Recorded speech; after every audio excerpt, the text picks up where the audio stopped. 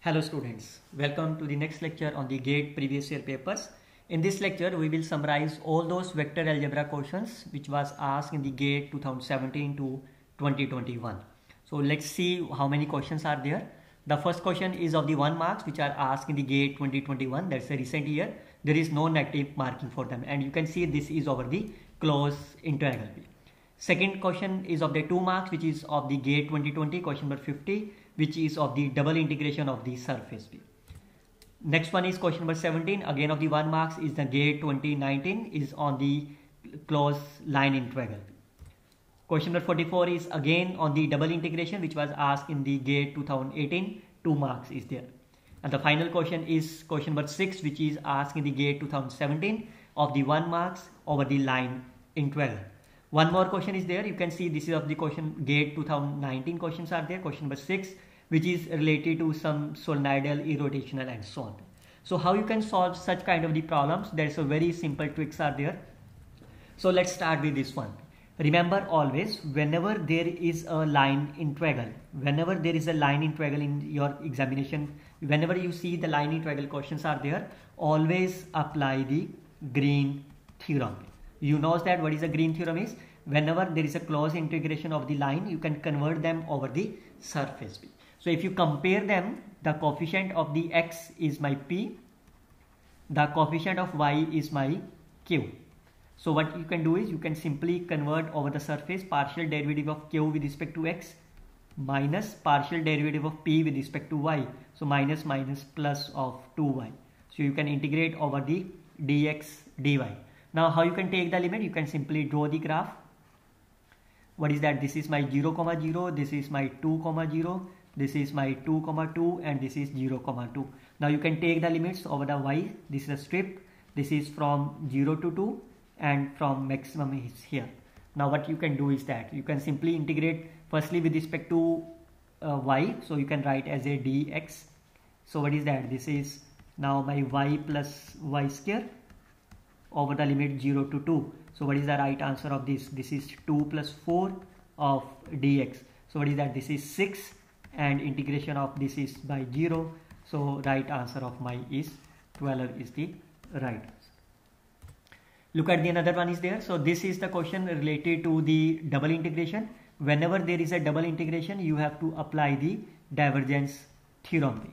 What is the divergence theorem? Suggests that this f dot n over the surface is converted into the volume integrals over divergence of f over the volume. So what you can do is you can simply convert the divergence of f. So what is the f is my here. What is the divergence of this quantity f? So you can take this with respect to x. What is the derivative of this with respect to x? 2 plus 2y sin x. You can take the derivative with respect to y. So plus 2 minus of 2y sin x. And the third one is partial derivative with respect to the z. So this will be cancelled out. Here is my 8 over the surface x, y, z. Now the surface length is my here. So you can integrate over this. So there are the two ways how you can solve them. You can integrate over like this way, 1 minus x minus 1. Y is my here and this way. This is the first way you can integrate them, but it will take a time consuming. Other one is that how you can solve them. You can use this Dirichlet formula.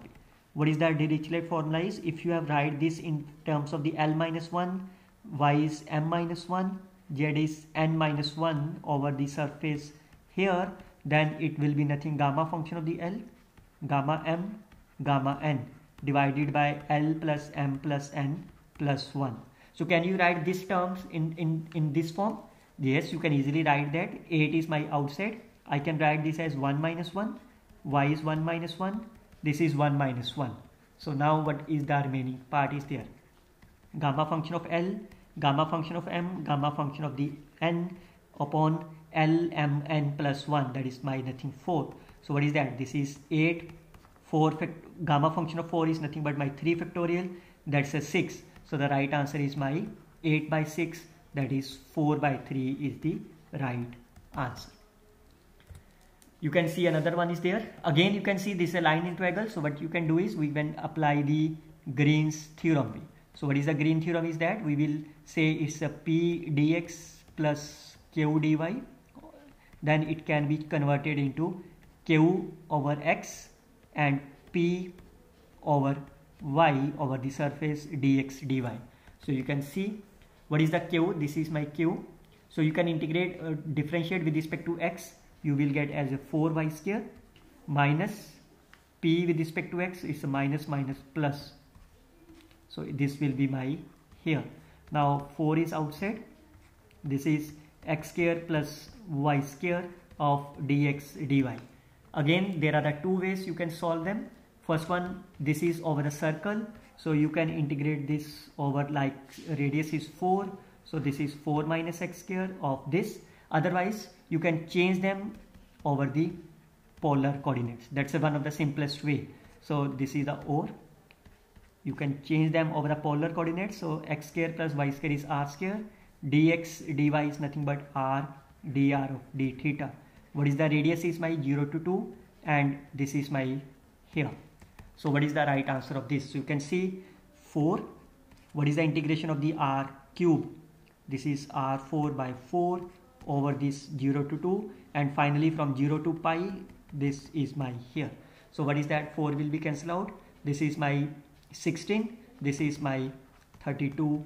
Pi is the, and you also divided by pi. So the right answer is my 32 by pi. 32 is the right answer. Look at the another question. Again, it's a double integration. What you can do is you have to convert them over this triple integration by using the divergence formula. So what is the divergence of this f? Partial derivative of this is my 1 plus 1 plus 1. That's a 3. So what is that? This is nothing but 3 dx dy dz. So you can integrate them. What is the 3 is my outside. So what is the limits of the x, y, z is given to you. X is my 0 to 1, y is my 0 to 2, z is my 0 to 3. So what is the right answer of this? 3 minus 0. Limits are constant, so you can integrate them, all are the 1 points. So 9 to 18 is the right answer. You can see that within a fraction of a second you can try to compute your answers. Look at the next question are there. Again, there is a line integral, so we can again apply this Green's theorem. So what is that? Again, this is nothing but my q upon x minus p upon y. You can compare them with the p dx plus q of, remember that when is a q is a y, so that's why is a x. So what is that? You can integrate them over the surface. What is that? Q with respect to x. So this is my q. If you integrate them with respect to x, this is my p. You can integrate them with respect to y. So over the surface dx dy. Now this is the circle of radius 3. So I can change them into the polar form. So 4 is outside. So what is that? This is nothing but r dr d theta. Limit is, what is the radius is 0 to 3. Over the circle is 0 to 2 pi. So what is the answer is 4 2 pi r square by 2. This is 0 to 3 r square by 2. So this is here. So this is 9 by 2 outside and this is my 2 pi.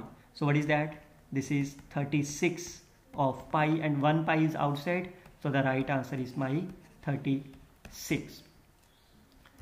Look at the last question is there. This is the question related to the solenoidals and as the irrotational. So let me firstly tell you what is the solenoidal are there. So that is the divergence of f is a 0, then f is said to be solenoidal. What is the irrotational is there? Irrotation means the curl of this f is 0, then you can say f is solenoidal. So what is the, you can do is we will firstly check divergence of this value. We will check whether it's a 0 or not. How you can write that? This is nothing but del square of f, or phi, if it is phi is given to you here. So which is given to you already 0. What is the meaning of that? This means phi is my solenoidal. So what is that? This option is cancelled out and this option is also cancelled out, A and C. Now look about the next one, curl of this.